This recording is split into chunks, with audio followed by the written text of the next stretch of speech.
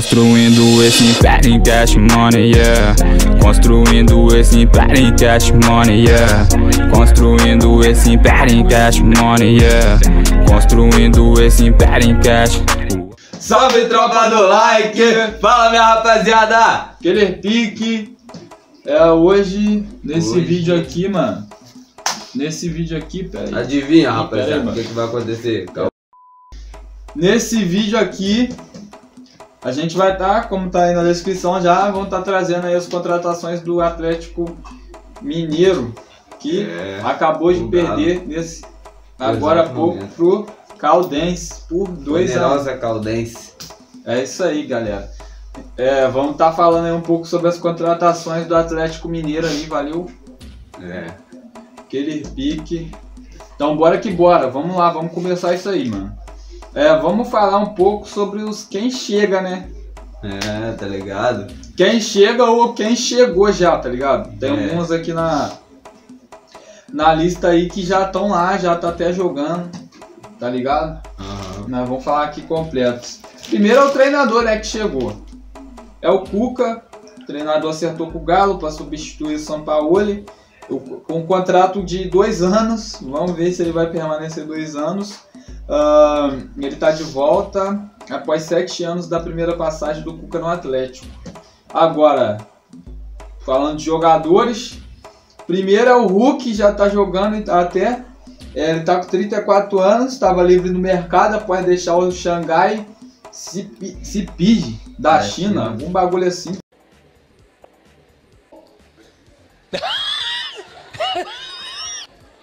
Tá bom. Tá ligado? Após longas negociações, foi contratado pelo Atlético com um contrato de 2 anos. Ele já tá treinando e já tá até jogando. Jogou, né? Jogou já. Já fez gol. Já fez gol. Será que vai vingar? Fala, rapaziada, do Hulk. Aquele da bomba. Ele com ele não é mini míssil não, mano. Ele é míssil mesmo. Míssil. Isso aí. O outro jogador aí que chega, o Dodô, estava igualmente livre no mercado, lateral esquerdo, ficou em 2020 sem jogar. Litígio com o Cruzeiro, que conseguiu um acordo com a Raposa na Justiça do Trabalho e foi contratado por 3 temporadas pelo Galo. Também já está treinando, né, rapaziada? Fala. Então é isso aí, 2 jogadores já, Hulk e Dodô. Que é esse Dodô? Que eu já ouvi falar vários. Eu também, já vários, né? Complica um pouco. Apelido tudo parecido. Então, desses 2 aí a gente vai falando aqui, vocês já vão comentando aí, faz igual a galera de São Paulo aí, comenta aí, você torcedor do Atlético, qual a melhor. Rapaziada, não tem um Arana? O Atlético ainda não tem um Arana? Os caras tá se reforçando aí, né? Pra quem tem Arana não precisa de ninguém não. Não, vai que o cara machuca. Arana joga, rapaziada, joga muita bola. Vai que o cara se lesiona. Pode aí que o Atlético precisar de um lateral direito, né? O Galo Tá é meio doidão, mano. Lateral direito é um problema. O Guga é meio doidão. É um problema. Será que o Grêmio está bem? De lateral? O Grêmio, que nós vamos falar depois, tá ligado? Tá Você ligado? ligou? Amor à camisa. Amor à camisa, né? Mas vamos lá. O terceiro jogador é ele, né? O Nacho Fernandes. Porra, esse é um jogador. Esse é um jogador, mano. É igual como o São Paulo, mano, contratou o Benítez, o Galo contratou o Nacho, mano. Contratou o Nacho. Acho que, porra, mano, tá ligado? Que jogador, hein, rapaziada? Rapaziada. Pô, bom jogador mesmo. É bom também ver esses caras desfilando no futebol brasileiro. O meio atacante, né? Fez lá a história no River Plate. E é um reforço aí pro Galo aí, mano. Ele tem um contrato de 3 anos e custou ao Atlético aí 6 milhões de dólares, né? De euros, no caso, né? De euros. Foi de euros? Deve ser de euros, com certeza. Que tá convertido a 32 milhões de reais. Certeza foi em euros, mano. Que isso, rapaziada. 6 milhões, filho. O Galo foi lá e... tá com dinheiro, mas tem que ganhar. Ganhar, senão complica, hein? Tem que ganhar. Inclusive, a gente vai estar trazendo aí um vídeo, galera, nesse pique aí falando sobre as situações, a situação financeira dos clubes aí, mano. Rapaziada. Aquele pique, será que os clubes aí estão com um perigo aí de falir, mano? Sei lá, quebrar, alguma parada assim? A gente vai estar trazendo um vídeo aí, já vai comentando se vocês apoiam a gente fazer esse vídeo aí, valeu, galera? O próximo aí, não, pera aí, é isso, mano. As contratações foram essas até o momento, mano. Se faltou algum jogador aí, galera, você já deixa aí nos comentários aí qual jogador faltou, contratado. E já vai deixando nos comentários aí se faltou algum aí pra ajudar a gente aí, valeu? Rapaziada, quem volta de empréstimo aí é o Matheus Mendes, rapaziada. O goleirão, rapaziada. Que foi destaque no CSA pela Série B. Retorna ao Galo aí, rapaziada, para completar o elenco aí. E tipo assim, o Galo também tava precisando, mano, tá ligado? Um goleiro. Pô, também chegou aí pra poder preencher os passos que deixou. O Victor, né? São Victor. Ídolo no Galo aí. Você torcedor do Atlético aí, Mineiro aí, comenta aí se o Victor é um ídolo aí. O que você acha da carreira, da história dele aí no Atlético aí, né, mano? Então é isso aí, que volta de empréstimo é o Matheus Mendes, goleiro. Tava lá no CSA. CSA, isso mesmo. E também o... Mano, só coisa aqui, você lembra, mano? Se não ganhar no CSA também, pelo amor de Deus, né? Se não ganhar do CSA... Essa foi a frase dita, mano. Essa foi a frase que coisou o meme, mano, entendeu? Se não ganhar do CSA também, pelo amor de Deus, é o tal do Thiago Neves. A lenda dos memes no Facebook, mano. O cara é um mito, mano, de meme. A rapaziada pega nos memes. Porra, é muito engraçado, mano. Não pode dar um mole não, senão já era, mano. Se der mole é vapo, filho. Muito engraçado os memes do Thiago Neves. Cara, viaja, no dia não sei que reagiu os memes. Visão, hein, Colin? Comenta aí se vocês apoiam a gente fazer uns reacts dos memes do Thiago Neves aí, pô. Engraçado pra caramba, vocês vão rir também. Se quiser também, pelo amor de Deus, né, rapaziada? Pelo amor de Deus, né? Pode falar aí, mano. Mas então, voltando de empréstimo também, o volante Adriano, mano. Ele foi emprestado pro Criciúma. Ele tinha 2 jogos principal com o time principal. Não, ele teve 2 jogos no time principal do Atlético. Também voltou a fazer parte do grupo visando o início do Campeonato Mineiro.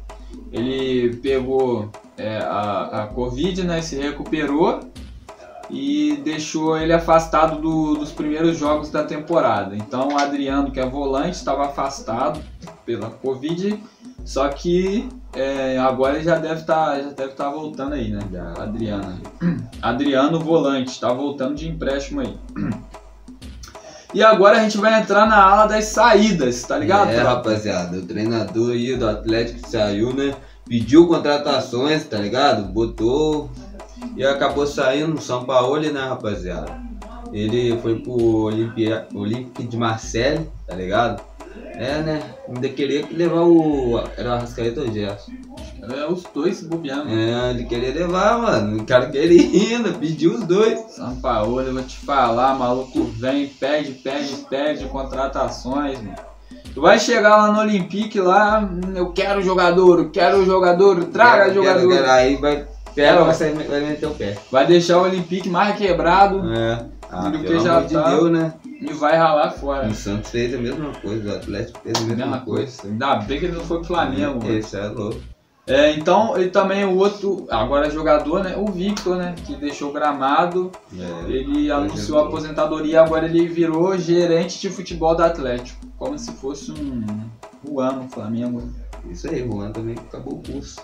Acabou o curso lá. Vamos ver. Vamos pra ala de emprestados agora, mano. O Atlético resolveu o futuro de jogadores que estavam cedidos para times da Série B. Mais recente foi Maidana, renovou no Forte, e Gustavo Blanco foi emprestado ao Fortaleza. O atacante Guilherme Santos foi cedido ao Coimbra. Mas, pô, Maidana, mano, não sabia que o Maidana era do Atlético, não. Mano. Que isso, mano. Pô, bom zagueiro, mano, tá ligado? É um destaque dos destaques do esporte, mano. Não, ruim não. É igual o Flamengo também, cheio de jogadores espalhados por aí, mano. Cheio de jogadores, mano, jogadores bons. Mano, podia... aquelas coisas, né? Mas não merecia uma... Mas é isso daí, galera. Quem sabe. Maidana renovou com o Forte, Gustavo Blanco com Fortaleza e o Guilherme Santos no Coimbra. Então é isso. Todos esses jogadores emprestados. Entendeu, tropa? Então agora a gente vai para a aula de rescisões, mano. Rescisões. Tem essa parte aí também. O volante Thiago e o meio atacante Capixaba rescindiram amigavelmente com o Atlético e acertaram com o Juventude, tá bom, galera? Então o Iago, meio atacante, e o Capixaba rescindiram. E o Juventude que vem pra Série A, né, mano? Rapaz, o Juventude aí. Juventude tá aí. Tá aí, fi. Tá aí naquele pique, Juventude, mano. Já ganhou do... Foi do Grêmio? Foi, né?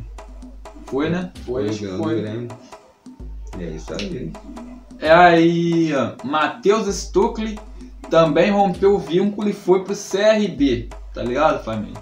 E tem também o zagueiro Léo Grigio, que estava emprestado ao Confiança e chegou ao término contratual no clube. Esse zagueiro aí, o Léo Grigio, acabou o contrato dele e o Atlético não renovou o contrato com o zagueiro Léo Grigio, não renovou o contrato, então fim do ciclo aí, e acabou, e é isso daí. E tem alguns aqui que podem sair, jogador.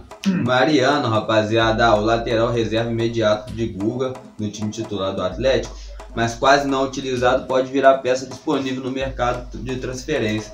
Pô, mano, o Guga errando várias vezes, o cara não teve uma chance, mano.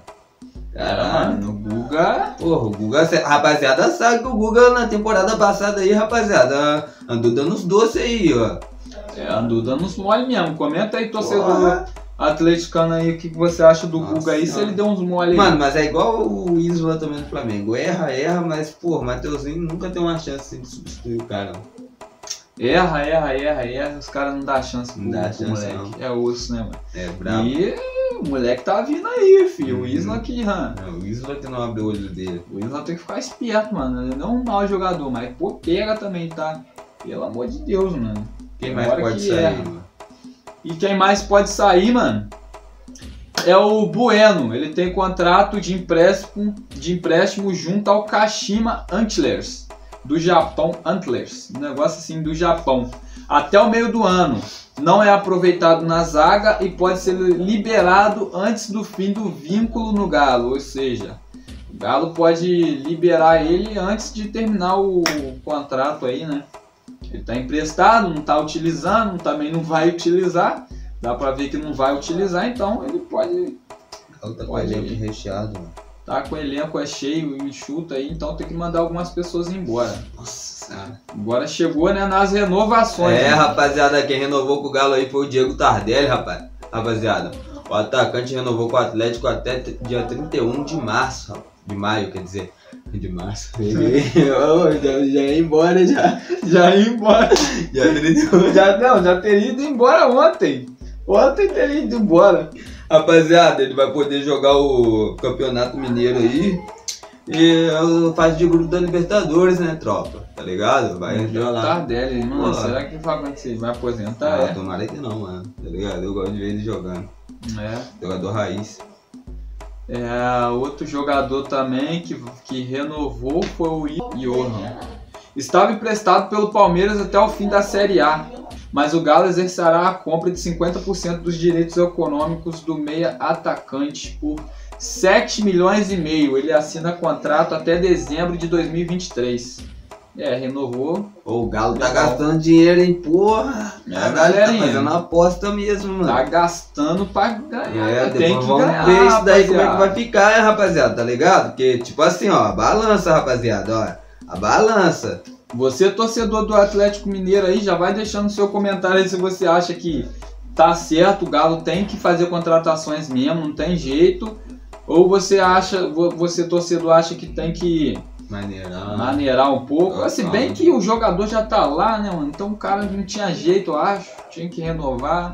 Mas tipo assim, mano, contratou Hulk, trouxe o Nath com um preço absurdo, mano. Isso é verdade. O Flamengo desse uma coisa assim num jogador. Isso é verdade, velho. Ficar meio bolado, mano, porque não sei se ia vingar assim, não. Ainda mais nessa época aí, que não tá arrecadando muito. Não tá maneiro.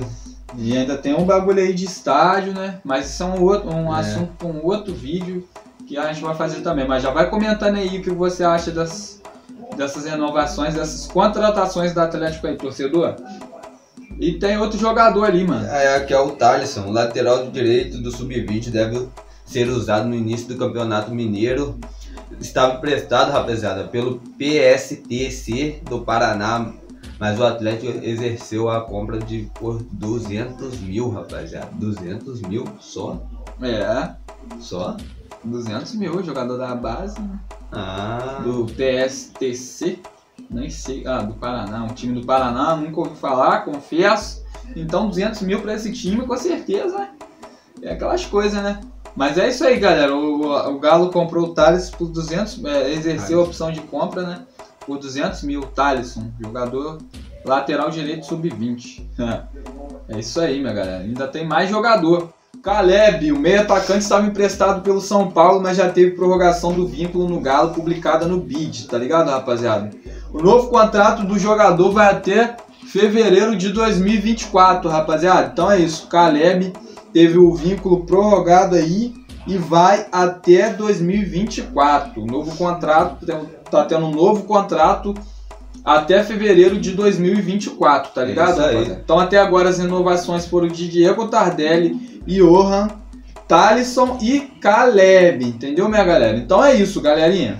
É isso aí. Só pra pontuar aqui rapidinho, quem chegou foi o Cuca, o Hulk, Dodô, Nacho Fernandes.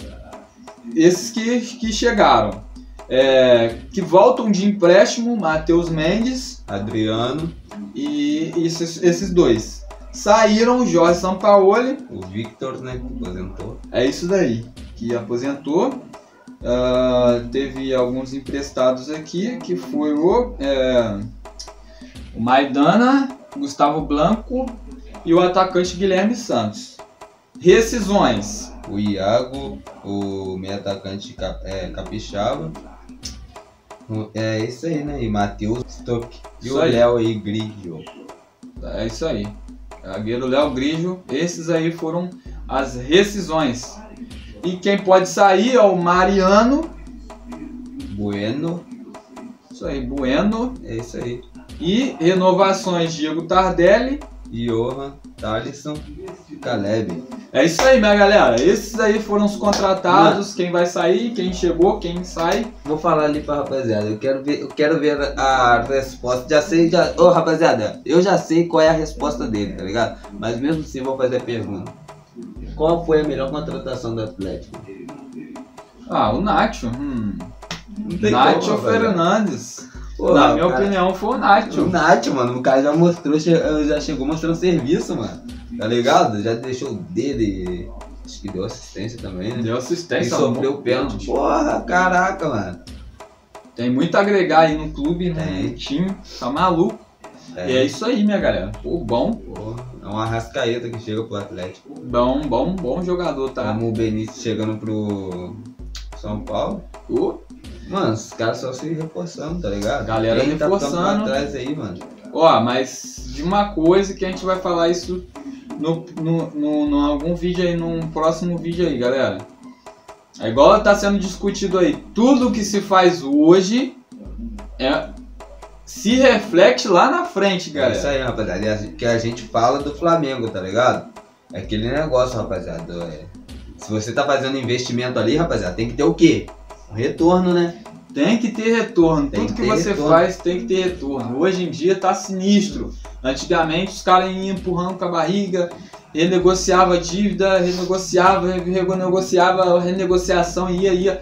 Hoje tá brabo, o banco não quer emprestar dinheiro, o bagulho tá doidão. Mas isso daí é uma questão para um outro vídeo, não é só Atlético. Negócio de loucura não é só o Atlético, como a gente sempre fala, é o Atlético, é o Flamengo, é o Palmeiras, é o Grêmio, é qualquer time aí. Inclusive o Grêmio eu acho que fechou na Azul na temporada 2020, acho que foi 40 ou 20 milhões, algo assim, se eu não me engano, mas é isso aí, galera. É o que a gente ficava reclamando aqui no canal, que a galera falava que a gente pegava muito no pé, mas é uma coisa que a gente fica visando sempre, é o financeiro, né? Porque o Flamengo gastou bastante e quando você gasta muito, mesmo que o Flamengo esteja estabilizado agora, quando você gasta muito, mano, chega uma hora, você tem que você gasta, mas você tem que ter receita, você tem que ter retorno, mano. E não ganhando título, não tendo público, o bagulho fica louco, filho. Mesmo o Flamengo ganhando o Brasileirão da temporada passada, rapaziada, as coisas apertaram, tá ligado? Fechou no coisa ainda.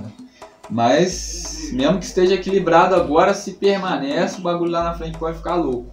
Por isso tem que ter responsabilidade, gente. O Flamengo tava se virando aí, né, rapaziada? Vendo já, ajeitando tudo já. Pra o quê? Pra pagar a dívida lá com o Goiás, do Michael. E o do Atlético do Atlético Paranaense com o Léo Pereira lá. De verdade, galera. Mas é isso aí, essas foram as contratações do Atlético Mineiro. Você é torcedor do Galo, já comenta aí se você concorda com alguma contratação, se você discorda de alguma contratação, de alguma rescisão, de alguma coisa. E na sua opinião, qual foi a melhor contratação, qual foi a melhor renovação, o que você acha dessas movimentações aí do Atlético Mineiro no mercado aí de jogadores aí, entendeu? E se você tá gostando do time que o Atlético tá montando aí, o que vocês acham aí, né, mano? É isso aí, minha galera. Já vai deixando seu like aí, se inscrevendo no canal, seguindo a gente aqui no Instagram, que vai estar tudo na descrição do vídeo, no comentário fixado. Segue a gente no Instagram aí, né, mano? No TikTok, no Twitter, rapaziada. Vai seguindo. É isso aí. E, rapaziada, o próximo vídeo vai ser sobre as contratações do Grêmio. É isso aí, minha tropa. Próximo vídeo sobre as movimentações no mercado aí do Grêmio. E eu já peço que você que não assistiu o vídeo que a gente fez sobre as contratações do São Paulo, vou estar deixando aparecendo aqui em cima aqui para vocês verem aí. E acompanha aí. Se você não é inscrito, vai se inscrevendo, deixa seu like, ativa o sino das notificações, que vocês vão estar ajudando demais a gente, galera. Muito obrigado pela sua presença, todos vocês que se inscreveram recentemente no canal, muito obrado. E tamo junto, galera. Tamo junto, rapaziada. Até o próximo vídeo, valeu, vocês são fodas. Valeu e vapor!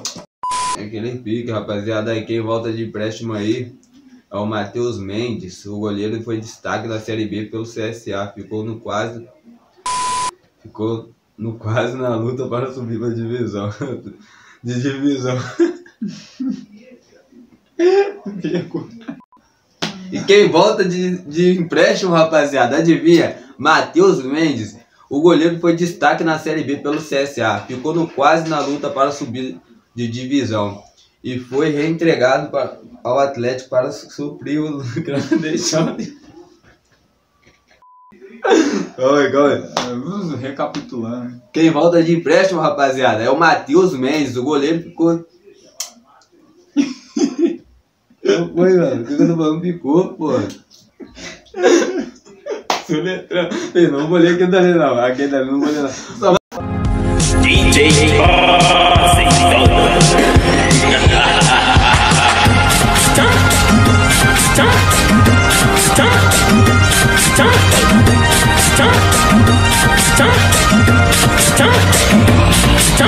Para de falar que tu é minha namorada. Divulga no Twitter que o DJ aceitou na massa. Falando pra novinha das casinhas que tem minha namorada. Isso é fofoca, não. Tô tipo Bielzão, comendo toda danada. Tô tipo MC Pulse, comendo toda danada. Não sei o que acontecendo, tô pressa novinha jogando. DJ Para de falar que tu é minha namorada. Divulga no Twitter que o DJ aceitou na massa. Falando pra novinha